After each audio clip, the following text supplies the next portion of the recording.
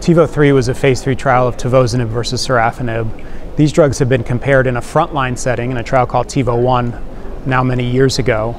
And what was seen in that trial was advantages to tivozanib in response rate and progression-free survival, but it looked like that the overall survival maybe favored sorafenib.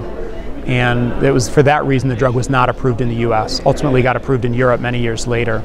But in order to look at this comparison again, they did this TiVo3 trial in refractory kidney cancer. So patients with metastatic kidney cancer who had had 2 or 3 prior regimens, mostly VEGF agents or prior immunotherapy, were randomized 1-to-1 to receive tivozanib or sorafenib. And they were followed for progression standard on a phase 3 trial.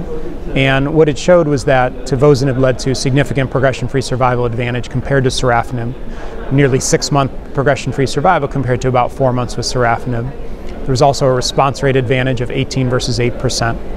Overall survival is still immature. We'll report data at the meeting, but it was still immature, and that'll be followed up further with an analysis later this year.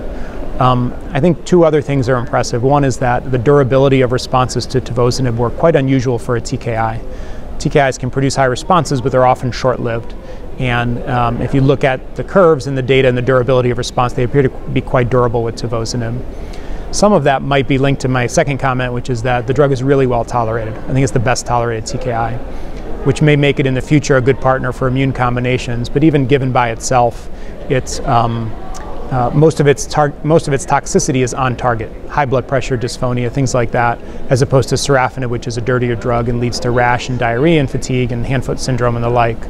And so it's a really clean, well-tolerated drug, and for the subset of patients who respond, they can do so for quite a long time.